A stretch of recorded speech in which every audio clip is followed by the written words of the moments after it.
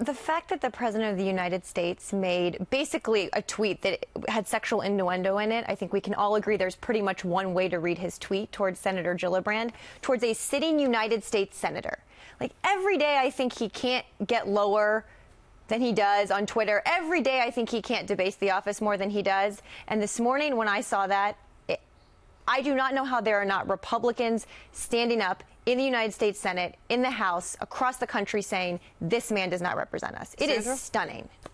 What did you make of Kirsten Gillibrand and Senator Warren's response to him?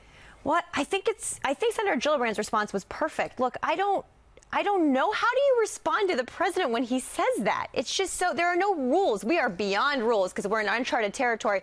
But she's right. He does this. He bullies on Twitter to try and silence people. And for her to say, we're not going to be silenced, that's right. And they shouldn't be. Juan?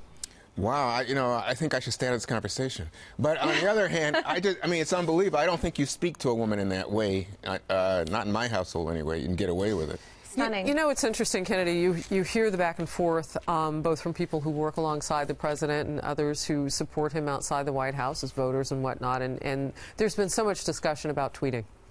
And so I imagine that this conversation goes to that as well. But you know, I would say this.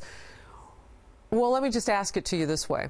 When you hear the other women chime in and you hear the language that Senator Warren uses, that is not elevating the conversation. That is not taking the high road. And that was something I agree with Maria. I think that Senator Gillibrand had an appropriate response. I don't believe that Senator Warren did. And you can't accuse the president of using innuendo when Senator Warren's going to use the exact same kind of language. And it's like, are we in a race to outshock each other? Sometimes, you know, I will say that the president doesn't realize he's president, and he's still analyzing the political landscape like an armchair politician. Sometimes I think he forgets that he's in the driver's seat. He's a jerk. He's just a bully. Ooh. I'm sorry. I'm going to say that online, we would not let our children behave this way online. We would not, if we worked with someone and they behave this way online, we would report them to HR. This is not behavior we would accept in a CEO, Actually, in a that principal. is true. This is not behavior that we would accept in any other person. He's the president.